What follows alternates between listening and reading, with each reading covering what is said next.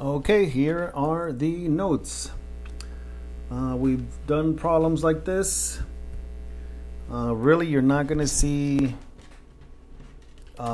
anything new except just the information that's presented. And again, we're working with the right triangles and we're working with trigonometry.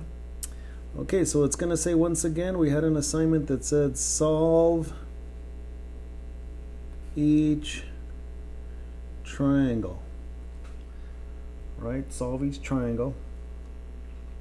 And again, this means when it says to solve the triangle, that means to find all missing parts. Right, so any missing angles, right? Parts, you got angles. And then you got sides. You got to make sure you just call them all out, name them all. And that's what it means to solve the triangle. Okay, so we've done this before. Here's number one. All right, as far as math, nothing new. Here's what you're going to see today. You have a right triangle,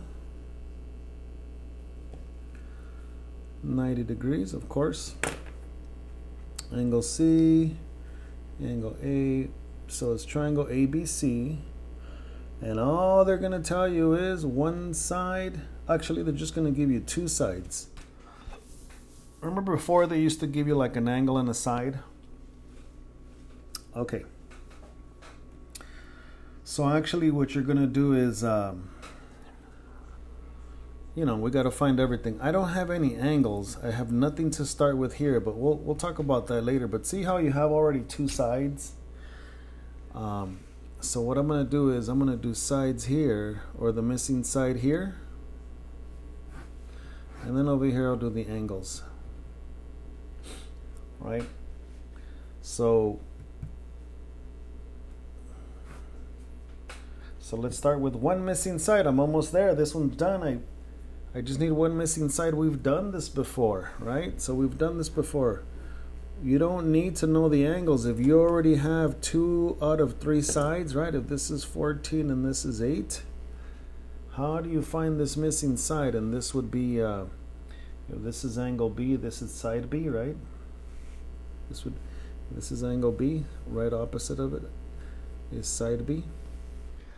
Okay, so before on the other problems, you only had one side and an angle. You didn't have 2 sides.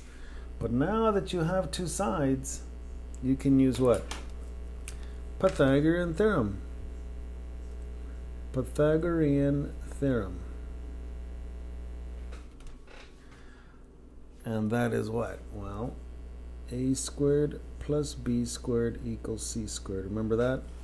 If you already know 2 sides out of 3, that's the reason you use Pythagorean theorem. Only on a right triangle. If you're already given 2 sides, you use this formula to find the missing side. So this is going to be what? Well, this is already like B, right? This is my side B, so let's make this one A and let's make this one C, right? C is always the hypotenuse one. So I got what? A squared is going to be 8 squared plus, actually that's fine, plus b squared equals 14 squared. Yeah. Okay. And what do we got here? Let's see. 14 squared, I believe, is 196. Oh, it is. 196. 8 squared is what? 8 squared is 64. That's 8 times 8. B squared plus 64 equals 196. Well, subtract 64, 196, take away 64, it's going to be 132. It's going to be b squared equals 132. Oh well, I just need to find the value of b, so we take the square root of both sides, right? b squared 132, so b right? The square root of b squared is b is equal to whatever the square root of 132 is. So let's just get that value here. Right, let's see, 132. Oh no, I gotta put the square root key first. Square root of 132. 11.48. 11.48. But I think they're actually rounded. I'm going to put 11.49, but I think they put 11.5. That's fine. That's close enough. So I got b is equal to 11 point. Remember, make it look like money. $11.48, so this will kind of round it up. 11.49. Okay, found my value of b. We'll come back to this later, okay? But that was the only missing side. Got it. If you're already given two sides and you just have to find the third, you don't need trigonometry, you don't need any angles. We use the Pythagorean theorem, right? Okay, so I'm done with the sides. I found that one missing side. There was only one missing. Okay, we'll come back to that. Now, for the angles, this is like the previous assignment. For the angles, let me copy what I have here. I have, this is 8 and this is 14. And let me find,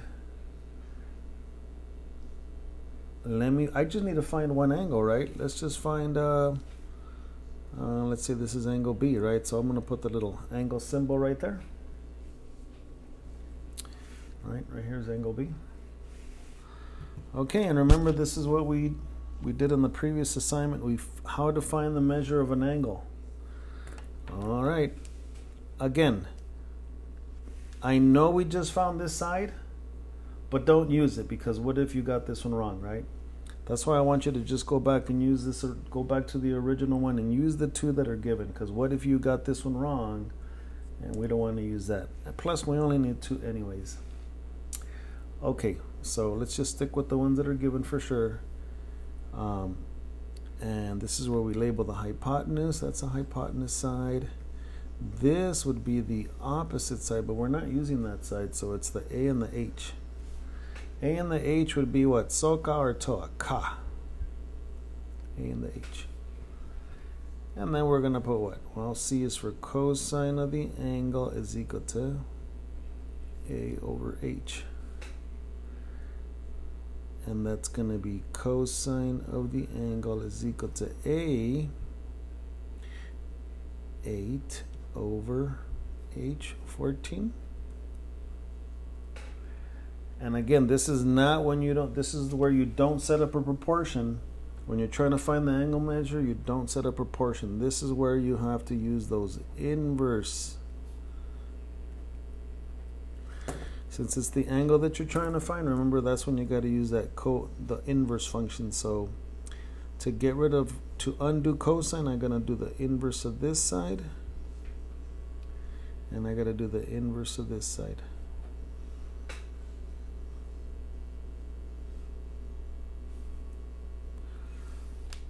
And that's what gets rid of this cosine. Cosine inverse and cosine will cancel each other out. You get the angle is equal to whatever cosine inverse of 8 over 14 is.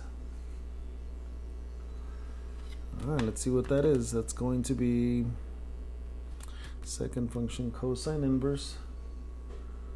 Remember, we got to use the,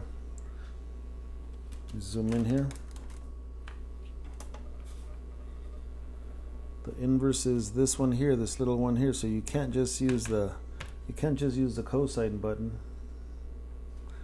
You got to hit the blue function here, this button, and there's your inverse. Cosine inverse of what is it? 8 over 14. 8 divided by 14. Close the parentheses. And there it is, 55.15. 55.15.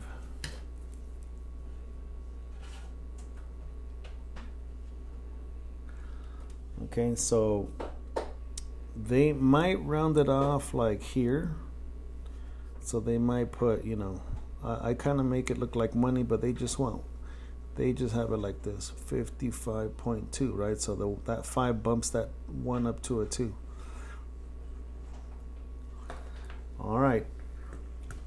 So now, I mean, honestly, I already found that one missing side, and honestly, you only have to kind of find one angle, right? Let's go back to our picture over here. Go back to our picture. And what did we just find? Oh, that's not our picture.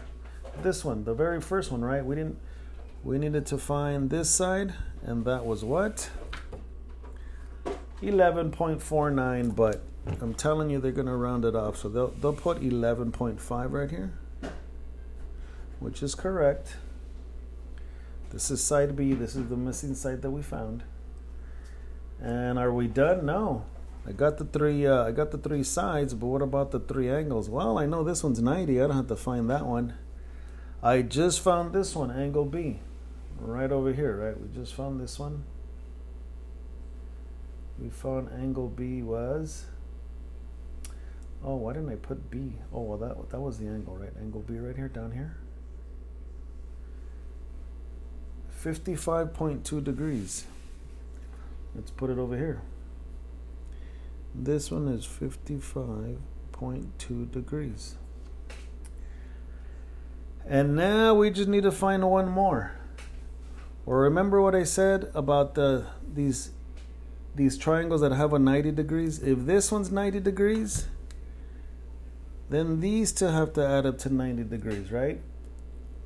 Because this 90 plus these two 90, these two are going to have to add up to 90. We know that these 3 add up to what? It'll add up to 180. 90 plus 90 is 180. So if this one's 90, these two have to add up to 90. So if this and this has to add up to 90, what do I simply do here to find this angle? Just do 90, right? They add up to 90. 90 minus what? 55.2? 34.8. Well, that means this one's 34.8 degrees. Okay.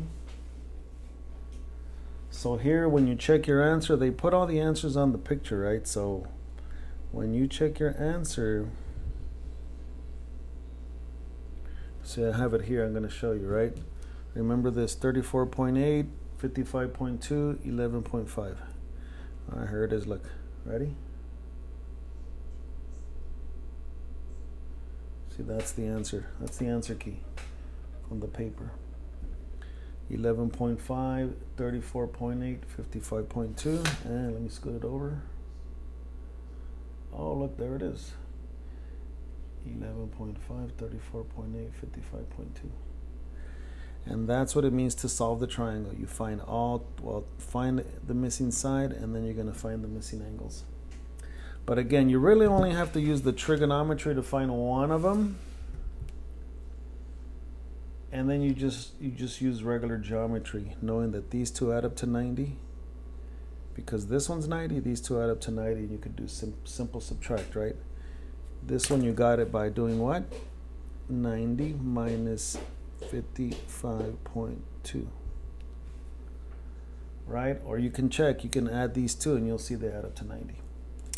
Okay, I'll do one more example on the next video.